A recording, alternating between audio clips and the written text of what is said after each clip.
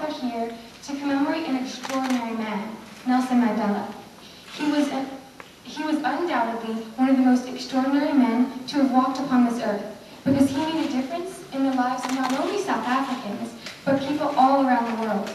Nelson Mandela, although a man with the power to reach people worldwide, never overlooked or undervalued the ordinary people. Those who may not be the best educated or those with the most power, but those ordinary people who, without them, the world could not function.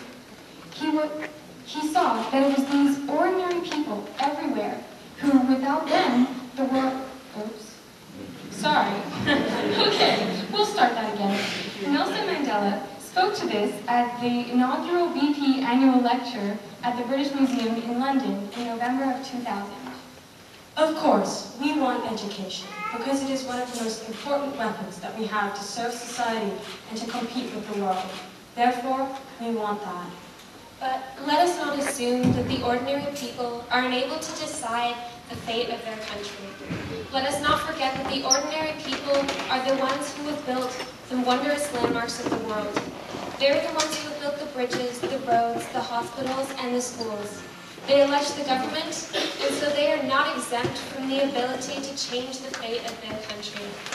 The man who does not believe in the ordinary man does not believe in his country, and therefore cannot believe in himself. Nelson Mandela often referred to himself as an old, unemployed, powerless, and ordinary man, but everybody here, and probably everybody in the world, knows that he was so much more than that.